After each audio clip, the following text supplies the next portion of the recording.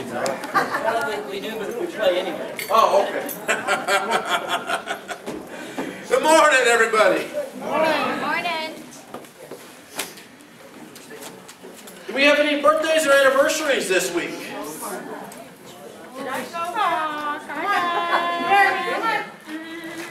Mary, you're being called out here.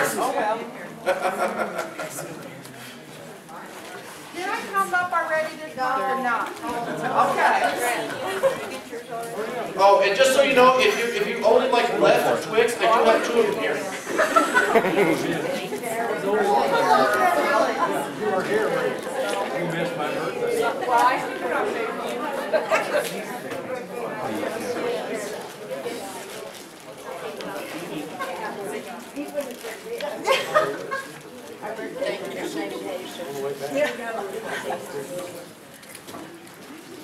No important question. How many?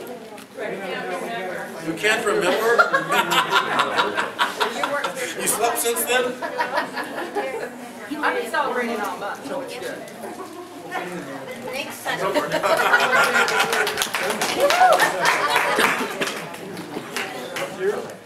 Kids? Why don't you take a break?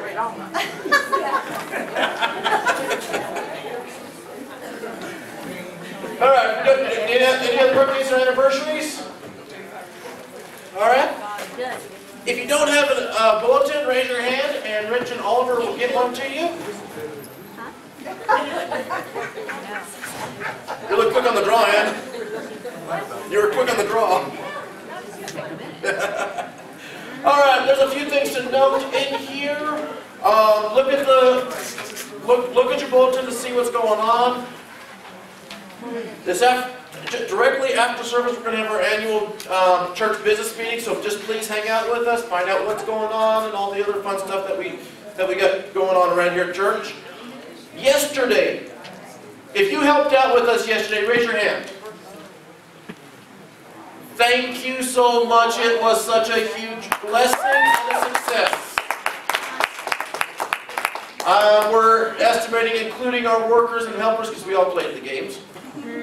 We had roughly around 70-some people. Awesome. It was a lot of fun, and I gave out a lot of candy. And apples. It was awesome. And apples. We gave out a couple apples.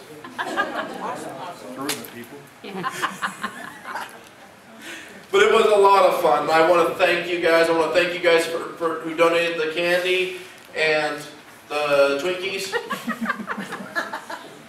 Those of us who ate the Twinkies, we are now preserved for the rest of our lives.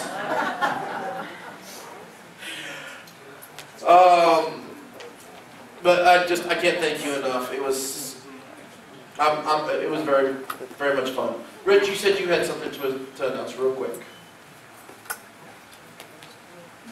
Well, if I remember, I didn't tell you it's real quick. I was told to stress real quick things. Well, I understand that. I just wanted to take a moment to share with you, Jolie and I was out of town for the last 10 days. We were in Arkansas.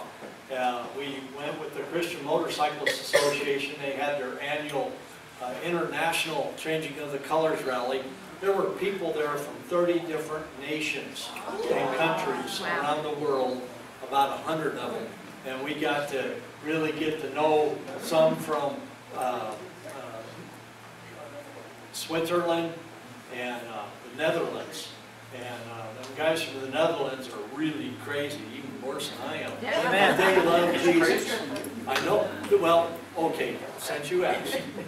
They do unicycle drag races. Okay. Wait a minute. Okay? They take the front end off of a motorcycle and drag race that for 100 feet. It's crazy stuff, let me tell you. But they almost may be an honorary member. But getting back to things, one of the things that I find is that the truth today is hard to get. No matter where you go to get the truth. It seems like there's always a different story for the same situation. One of the things that we discovered during our leadership conference was that the Jesus Film Project, and you've heard me talk about that The vice president is in charge of the Muslim countries. And the stories, and he had probably 7 stories. And I'm just going to highlight one of them to let you know that there are thousands, literally thousands of Muslims becoming Jesus followers because of the Jesus film. One of the stories he told us was that, which one to pick, it's tough. They're all dynamic. And every time you heard one of them, it just inspired you to believe that God is at work and His truth is being spread. They are having an outreach in Mecca. Now you know what Mecca is. That's where the Muslims, at least once in their life, they got to make a trip to Mecca.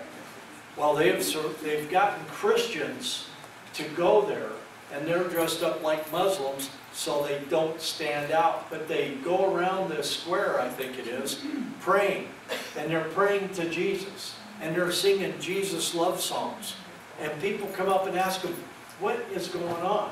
And they said, well, if you really want to know, they have probably about 10, maybe more, probably more, safe houses that are showing the Jesus film continuously. They usher them into one of them houses, and after viewing the Jesus film, without fail, they become a Jesus follower and go out to that Muslim square praying to God through Jesus and singing Jesus love songs. That is just one of the many stories of the Muslims, and to hear the amount of visions and dreams that these men are having that are in the hierarchy of the Muslim world. And these people are showing up saying, hey, I have something I want to show you. And they get to watch it. And when they're done, they become Jesus followers. So be encouraged. God is at work. And He is moving heaven and earth to let His voice and His word be made known. Amen. So thank you, Jesus.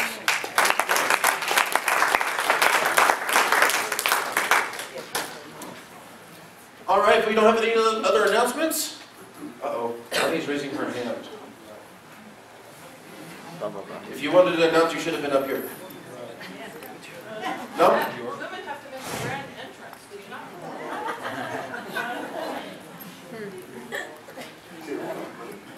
Good morning, everybody. Good morning. Good morning. Just wanted to remind you, Operation Christmas Child, we have to have the boxes in by the 12th. We have a couple more back there, and on the bulletin board, there's a 40% off coupon for Hobby Lobby. Hobby Lobby is helping with Operation Christmas Child. They're on the bulletin board out here, so if you want to help the youth out, they're filling a majority of the boxes. If you don't want to take a box but would like to help, we'll take donations. And we'll take toys, whatever you want to bring, toothbrushes, crayons, colored pencils, paper, stuff that we take for granted every day they don't have. And they can't go to school without it. So 2 more weeks. 2 weeks from today, we need to turn the boxes back in. So I just wanted to make sure everybody's on board. Thank you, Gifted Crafters and youth, for participating, and everybody else who's turned in a box. Thank you so much. All right, I assume we have a children's sermon from Miss Debbie today. Yes? Yes, we do. Awesome. Let's go ahead and pray, then we'll bring our children forward. Heavenly Father, we thank you so much. We thank you for the many blessings and the lessons you've taught us and you're teaching us. I ask you put your hand upon Miss Debbie and Casey. Allow them to speak to our hearts, speak to our children, so that they may know your word and grow in you, Father. Thank you, Jesus, so much. In Jesus' name, amen. Amen. Children, you're welcome to come forward. Good job. Anybody? Okay, just a couple.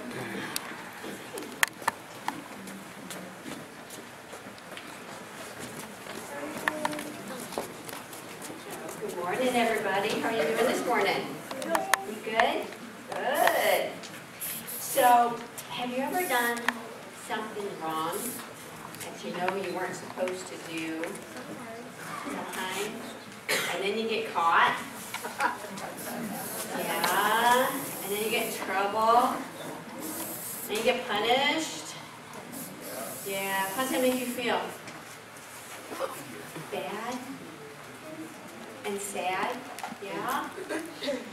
What if you didn't get punished, instead, well, maybe you're talking to, maybe you ended up suffering the consequences of what you did, but you didn't get punished. Is that sometimes? Yeah? That's called mercy.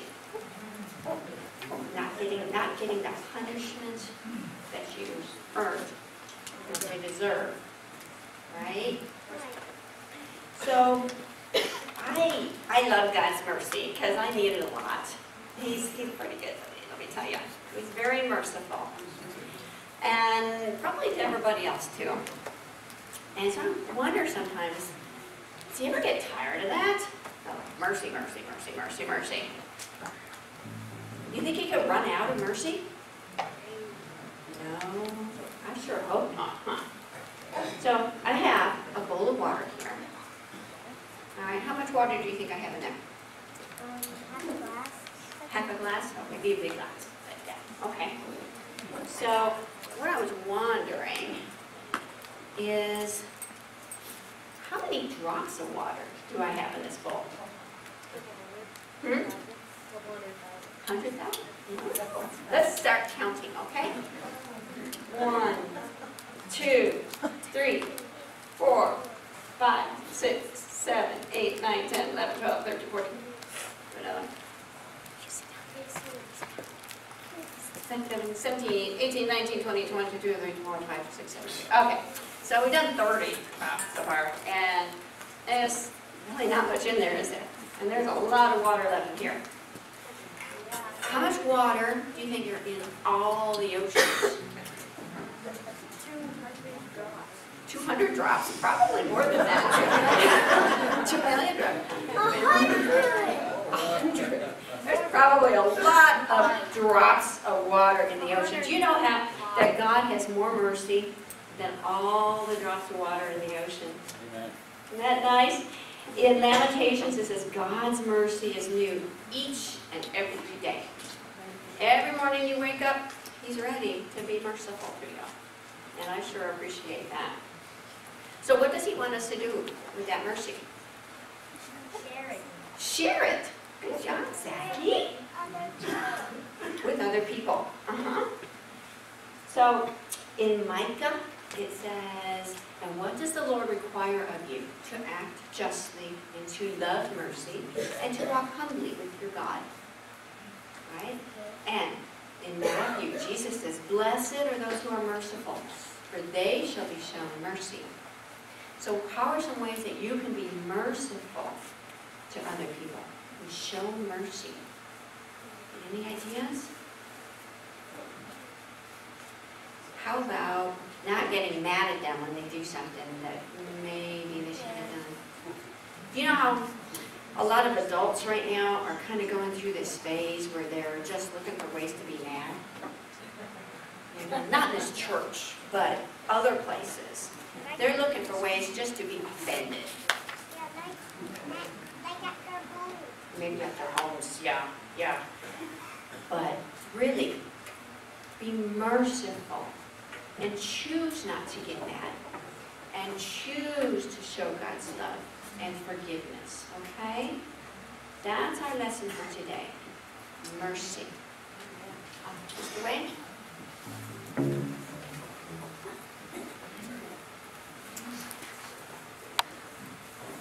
Oh, let's pray.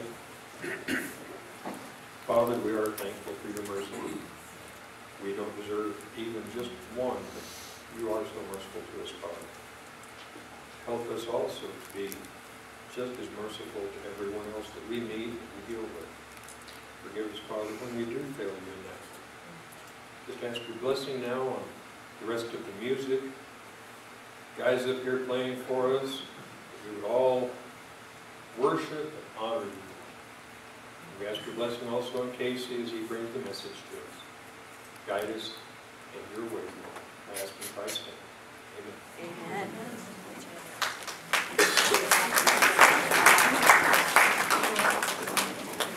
Well, we're going to play a little bit for you. My wife. During World War II, bomber pilot, brand new, first mission ever, flies into Germany. His bomber gets beat up and attacked, and while he is trying to fly out of Germany, his plane is in tatters. He's actually got crewmen that are dead or injured, and a German fighter pilot is actually flying to dispatch the bombers that had been flying over Germany during their mission.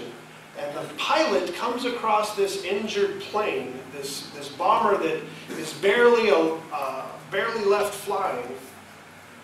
And he looks into the plane. He sees giant holes smashed into the plane. He sees blood scattered as he looks in. He flies close enough to see that. He sees the pilot who's struggling in the cockpit to keep the plane aloft. And instead of maneuvering his plane behind the bomber, he stays next to the bomber and he motions to the pilot to follow him. He tries to get the pilot to actually land the plane in Germany. The pilot, his name of all kind of names, you'll get this, his name is Charlie Brown. I know it's not but the pilot, Charlie Brown, decides that he does not want to land, so the German fighter pilot actually follows him and escorts him so that no other planes attack him as he flies out over the English Channel and actually makes it miraculously back to England and lands safely. There's some mercy there. His duty, his obligation was to shoot that plane down, to stop an attack on his own country. And yet when he saw that the plane was so damaged and so beat up, instead of finishing the plane and killing the crew, he decides to help them escape, to allow them to fly safely home. There's some mercy there. That's what mercy is. If you got your Bible with you, let's look and see what the Lord has to say about mercy. We've been talking about the Beatitudes. We've been looking at Matthew chapter 5. Well, today we're going to look at Matthew chapter 5, verse 7. So if you got your Bible, I'll let you flip over there. Matthew chapter 5, verse 7 says, "Blessed are the merciful, for they will be shown mercy." Blessed are the merciful, for they will be shown mercy. Well, what does mercy mean? What is the definition of mercy? Miss Debbie was up here telling our children during the lesson what mercy was. Mercy is having that compassion on someone or something that deserves or should be receiving a punishment. Mercy is allowing that punishment to not happen. In other words, removing the consequence for whatever action that person took. I've got a story to tell you. My Sunday school teacher has the best definition of justice, mercy, and grace. When I was at college at UNM, my Sunday school teacher, Harvey Collier, had the greatest illustration to really show what justice, mercy, and grace actually mean. And his story went like this. You're outside playing ball in your yard. You're playing catch. You got your baseball, you got your glove, you got your friend across from you in the yard. Well, you throw the ball, and your friend misses, and the ball crashes through the living room window. Got that picture in your head, right? You are responsible for breaking that window. Mother comes out and says, "You wait till your dad gets home." Some of you might have heard that. Some of you might have even said that. Wait till your dad gets home. So you go into your bedroom, you're sitting on that bed, you're not sure what to expect, but you're thinking it's not going to be pretty no matter how it turns out. And your dad opens the door when he comes home from work, and he says, you know, I've told you before, you should not have been playing ball in the yard. You've broken that window, it's your fault, and I hate to say it, go give me my belt. Anybody ever heard that? So you get where that part of the story goes. That is justice. The boy had been told, or you had been told, that you should not play ball in the yard. You've been told many times. You still did it anyway. You broke a window, so the consequence is justice. There is a punishment that goes along with that action, that decision. Therefore, it's justice. Second scenario, you break the window, wait till Dad gets home, you're sitting on the bed, Dad opens the door, and Dad comes in and says, Mom's told me that you broke the window. Now, I know that you broke that window. I know that I had told you not to play in the yard. But you know what? I love you. I know you didn't want to break that window. You didn't set out to break that window. I forgive you. No consequence to that action. That is mercy. Punishment was deserved, yet it was taken away. Third scenario. Break the window, wait till Dad gets home, sitting on the bed. Dad walks in. I hear you broke the window today. Man, that must have been a rough day. Let's go get some ice cream. That isn't justice. That's not even mercy. That is grace. Grace is getting something you definitely do not deserve. So mercy is when we should receive something in punishment. You know, we've done a wrong, and yet that punishment is taken away. When Jesus said, "Blessed are the merciful, for they will be shown mercy," He's talking to us. How do we show mercy? How well do we do that? Well, Scripture has a really good story. Jesus, of course, great storyteller, has a great parable that I want to share with you. If you got your Bible, I want you to just go a little bit farther along in Matthew, to Matthew 18. We're going to start looking at verse 23. Matthew 18:23 is a great parable. It's called the parable of the unjust servant. And you'll see why. Maybe you're familiar with this story. I'll start on verse 23. Therefore, the kingdom of heaven is like a king who wanted to settle accounts with his servants. As he began the settlement, a man who owed him 10,000 bags of gold was brought to him. Since he was not able to pay, the master ordered that he and his wife and his children and all that he had be sold to repay the debt. By the way, if you got a New Living Translation Bible, actually doesn't say 10,000 bags of gold. It kind of updates things. He owes him millions in gold. 10,000 bags of gold is a lot of money. This servant cannot pay it. And his punishment, his justice, is that he should be, taken away. Not just him, but his wife, his family, and everything that he has be sold to repay that debt. Which, by the way, do you think that reselling those items, his possessions, taking his family, would ever clear up millions and millions in debt? No. So, what is justice here would not even clear, would not even make things zero out. Well, let's go on and tell the rest of the story. At this, the servant fell on his knees before him. "Be patient with me," he begged, "and I will pay back everything." The servant's master took pity on him, canceled the debt, and let him go. Now, there's a good thing. I wish banks worked a little bit more like that. That would be nice. That'd be helpful with a mortgage here and there. But the servant had no way of paying back that debt. There was no way he could pay millions upon millions of dollars, even by selling everything that he had. And so he begs him, and the servant's master took pity on him, canceled the debt, and let him go. He didn't just say, you know what, I'll postpone it, you can make a payment plan, you know. He canceled it. That's a pretty good deal. Canceled it. But the story takes a turn here. Take a look at 28. But when that servant went out, he found one of his fellow servants who owed him 100 silver coins. Point being, he owes millions. He finds someone who owes him 100 silver coins, just a little bit. He grabbed him and began to choke him. "Pay back what you owe me," he demanded. Now we're all smart.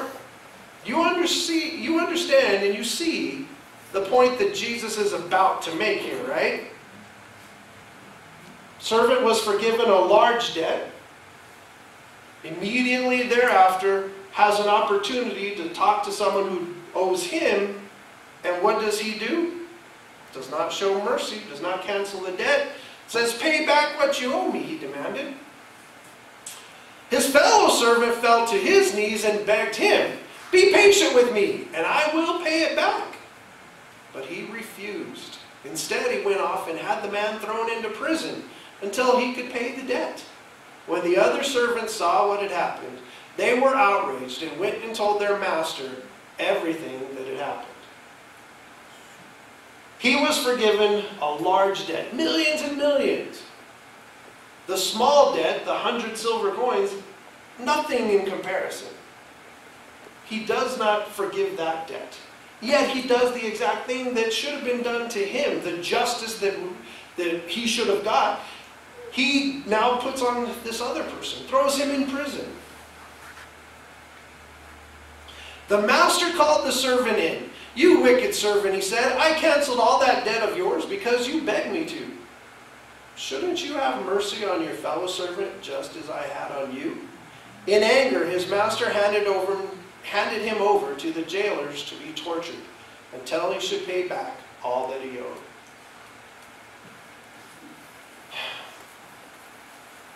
Are we sometimes like that servant? Do we sometimes forget the things that we have been forgiven? Look at the very last verse here. I want to show you verse 35. And I'll ask the same question again. Do we sometimes forget the things that we have been forgiven? Because Jesus ends this story and he says something that brings it home. He's a great storyteller, and he doesn't just tell a story just to tell a story. He brings it to a point, and he says, "This is how my heavenly Father will treat each of you unless you forgive your brother or sister from your heart." The sin that we commit in our lives, the sin that we have, which by the way, Scripture says all have sinned, do we sometimes forget how God has forgiven us? And yet we can really look at the people around us and think, you know, you did something wrong, you deserve blank, fill in the blank. Yet God, did he give us what we deserved? Jesus' sacrifice on that cross, Jesus' death, Jesus' blood was to forgive our sins. Yet I worry that sometimes, as Christians, we sometimes forget the sins that we were forgiven for. And yet we look at the people around us and we tell people, you shouldn't be doing that, you shouldn't have done that, that's wrong that you did that, you deserve to be, or you deserve something, fill in the blank. But yet if you look at it, did we get what our own bad decisions, our sin, our life, our whatever's deserved? No. So when Jesus tells this story, he's really illustrating, in a negative way, mercy. The king shows mercy to his servant, yet the servant couldn't go out and show the same kind of mercy. And by the way, did you notice how the servant ended up? Was his debt still forgiven? No. Paul says something about this. We hold people to a level of perfection that sometimes we ourselves don't really keep up. But Paul says something about that I want to show you. If you got your Bible, I want you to flip over to Luke chapter 6, verse 36.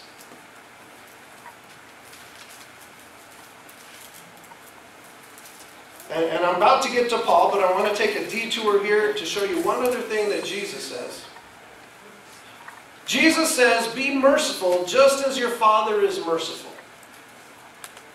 We're forgiven those things, so we should actually be merciful along those same lines. But now, with that foundation, with Jesus' parable and Jesus' teaching to be merciful like he is, let's look at Paul. If you got your Bible, we're going to flip way over to Ephesians. Ephesians chapter 2. And I want to read from there. There's something that Paul says that really illustrates how we should be and sometimes how we're not. Take a look at Ephesians chapter 2, verse 1. Once you were dead because of your disobedience and your many sins. You used to live in sin just like the rest of the world, obeying the devil, the commander of the powers in the unseen world.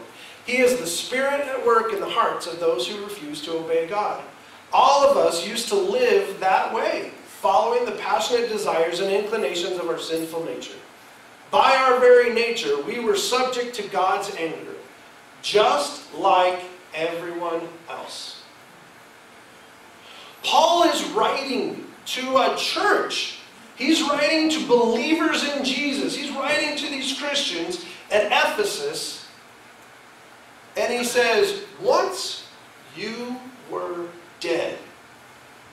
And he finishes this section here, by our very nature we were subject to God's anger, just like everyone else.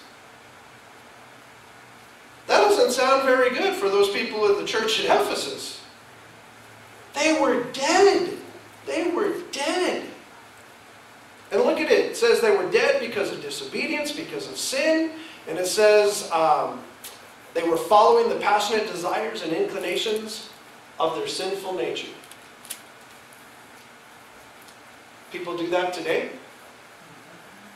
People follow their desires.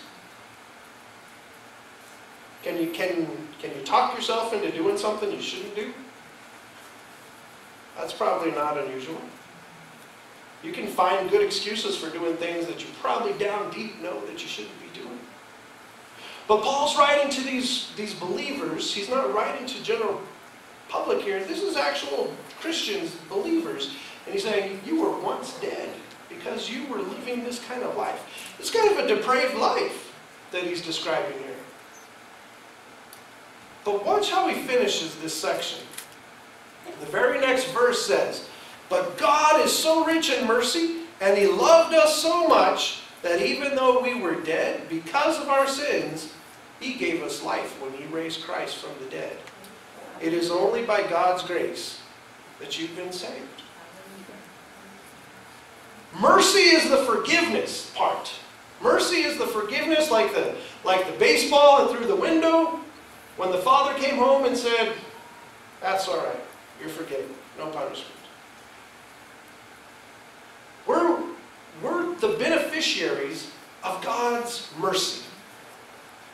Just like those people in Ephesus, we were dead to sin, or dead in sin. We were living a life that we shouldn't have had. We were doing things we shouldn't do. And I'm sorry to say it, but the scripture says everybody's like that. There's a punishment that goes along with that sin. The wages of sin is death. So when Paul says this, he's talking to people who deserved death for what they were doing. But God, first of all, shows mercy and forgives us that debt. Forgives us for the sin that we have. But to just make it even nicer, to kind of put the frosting on the cake a little bit, says, it is only by God's grace that you have been saved. Jesus says, blessed are the merciful, for they will be shown mercy. And God deals in mercy. But we don't just have a God who deals in mercy. God ups that mercy and changes it into grace. Amen. To not just forgive us for what we've done and let us go about our sinful way and say, okay, you go ahead and continue in your sin and I'll look the other way. God could have done that. That could have been God's plan. But God's got a better plan, that He doesn't just mercifully forgive us of our sin. He actually adds grace to it by sending Jesus so that now we actually have a life to live, a promise in that life. And the only thing is that we have to acknowledge that yes, we were sinful. We did things that we should not do. Anybody gossip? Anybody lie? Anybody, well, we can fill in the blanks there. I don't want to bring around the mic and have us do a little confessional or something. But we all, unfortunately, have a weakness for sin. And some people it's a certain sin. For other people it's another one. I remember sitting with my roommate, way back 30 years ago, sitting with my roommate and having the same discussion and talking about certain sin is kind of prevalent with certain people. Some people may have a weakness for alcohol, for drugs, for some kind of medication, some kind of, let me take something that will take the pain away kind of thing, and they can fall into that addiction. Other people, it may be something else. And so we had that conversation, I remember that night, and it was like a thankfulness that there were certain things that were not prevalent in me, that just weren't a temptation to me, I guess is the way to look at it. But I gotta say, as we sat and talked that night, there were some things that I could identify in my life and say, yeah, I have a hard time with that particular thing. Or, ooh, now that you mention it, that particular thing could be sort of difficult. Those are temptations. Those are things that I could easily make a bad choice in. God knows that bad choice is not uncommon. It's so common that we all have our bad choices, our bad decisions. God's got a plan to rescue us from those bad decisions. Amen. That plan involves mercy to forgive us of our sin. It also involves grace to give us a promise of a life without that. The only thing that we need to recognize is that we need to know that Jesus made this sacrifice.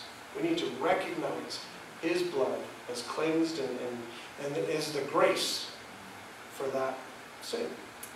We need to repent of it. We need to recognize that I did something wrong, and I would like God to help me not to do that thing wrong anymore. We recognize Jesus' sacrifice. We repent. And we make a decision to let Him be Lord. That's about as simple as it gets. You read the Old Testament, We were just talking about this with Gene in the portable. Gene has a massive tabernacle set in the portable. A life-size Ark of the Covenant. It's not in Area 51, if you've ever seen Indiana Jones. We're keeping it here. It's actually here. It's a life-size tabernacle set. It's got the ark, it's got the altar, it's got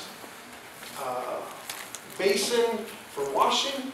All these things that we're keeping in storage for somebody. But when we were out there talking about it, it made me think,